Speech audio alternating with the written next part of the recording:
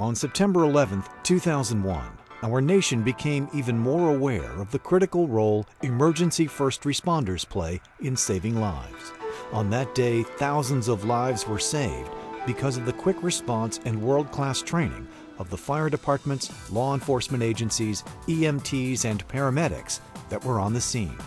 It's very important for the first person at the scene of an accident or incident to be as prepared as they possibly can to help everybody involved, to not only help the person that might be injured or in stress, but to help the people around there and coordinate the activities. And the first responders have to be able to do more than their initial job or the job that they initially trained for. These professionals need to be cross-trained to handle terrorism, health emergencies, law enforcement, and other highly specialized areas of emergency first response in order to minimize casualties and secure the public's safety. When the ambulance arrives or the fire truck arrives, or when the police officer arrives at the scene, the first aid or the first treatment they get will be of the type of quality that they'll get when they get to the emergency room. Thus, it'll save more lives and the injuries won't be as severe. More and more technical colleges, such as Albany Technical College in Albany, Georgia, are meeting that need with programs specifically designed to train tomorrow's first responders. Our EMT program, Emergency Medical Technology, is already blended with first-class firefighters. So we are educating people for this community who are not only first-class firefighters, but are EMTs also. So if a firefighter arrives first, he or she is prepared to handle the entire situation. The college's new Charles B. Gillespie, MD Center for Emergency Responders is the first of its kind and one of a kind in the state of Georgia. Dr. Gillespie was the original faculty member for the EMS program in Georgia. He helped draft the curriculum, he taught the program here, and the program that he developed was eventually adopted over the entire state. He is recently retired as an orthopedic surgeon. He still lives here in Albany, gives a lot of his time and his talent, and it was his challenge that kept this program moving forward and striving to be the best that it could be. This is the largest EMS fire and police training center in the state of Georgia. It has labs for specific medical problems. It has fire training labs.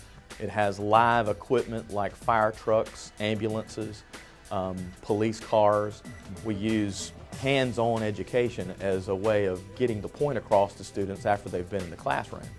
Each program requires a specific amount of time working on task, whether that's working in the on-site crime lab or on the school's very own fire truck or on its sophisticated mannequin, which simulates an actual patient. Bookwork is coupled with real-world training, taught by instructors who have worked in the fields for decades. Within the classroom settings, they have the opportunity to do practical exercises and share upon some of the stories that these instructors may be able to tell these students. With that, it makes it for an easy transition into the work system, and we have a 98% placement rate. We have a human patient simulator, so when the students learn in the classroom about an airway problem or cardiac arrest, we can actually put them in the back of an ambulance with a human patient simulator that really simulates that particular problem that the students were learning in the classroom. Very, very real. We developed a system where we can take firefighters and develop them through a career pathway and do this through academic and occupational courses. So we can take a person at a national professional qualification, firefighter 1, up and through firefighter, fire officer 1 and fire officer 2, the fire instructor and fire inspector, all through a fire science degree program. Threats of terrorism are increasing across the globe, and it's emphasizing the need for first responders to work together and present a unified front in order to keep our communities and citizens safe. The students learn NIMS, the National Incident Management System, which is now used by all first responders at every scene. Well, one of the first things we do with the increase of school violence, we make sure that our students are prepared. We make sure that they know what to look for in the changing of some of their classmates or some of the other students who come on campus, or just persons coming in and off and about the campus in itself. The second thing we do is that we make sure that our students are prepared in the event that an actual active shooter takes place on our campus, the things that they need to do, how to report that. And then in the aftermath, those young people already know what it entails, the type of training, the types of counseling that may come into play. And then with this being done, it helps for an easy transition into the real world. As society has changed in recent years, law enforcement has changed with it. Keeping up with those changes is what makes this program unique. Here at Albany Tech, what we're doing is that not only do we have to teach or instruct our students about regular types of crimes, but we're looking at terrorism. It's all about security of our United States of America. And what we do with our students here is we talk about sharing of information. We talk about communications. We talk about some of the vulnerabilities of our United States, such as our transportation, education, our baking establishment, and our fuel. Many municipalities and agencies are having a difficult time filling emergency response positions because of the inherent danger of the job and the low pay for high-risk quotient. But Albany Tech is working hard to overcome that obstacle. Well, these jobs are about service, and the students that apply for these jobs generally come to serve their fellow man. So they are not in a position, or they don't bring a position that they're looking for a large amount of money. Of course, we want them to be compensated fairly, but we tell them if their quality of the work that they provide is high enough, people will recognize what they do. And as time goes on, we see individuals earning more and more money.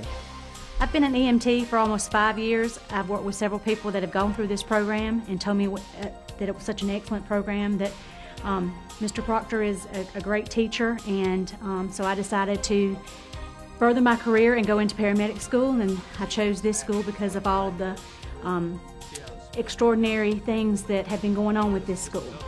We have a great fire science program, and I'm interested in a career in the fire service, and I'd like to go far in it, and this is just where I chose to get my fire science diploma.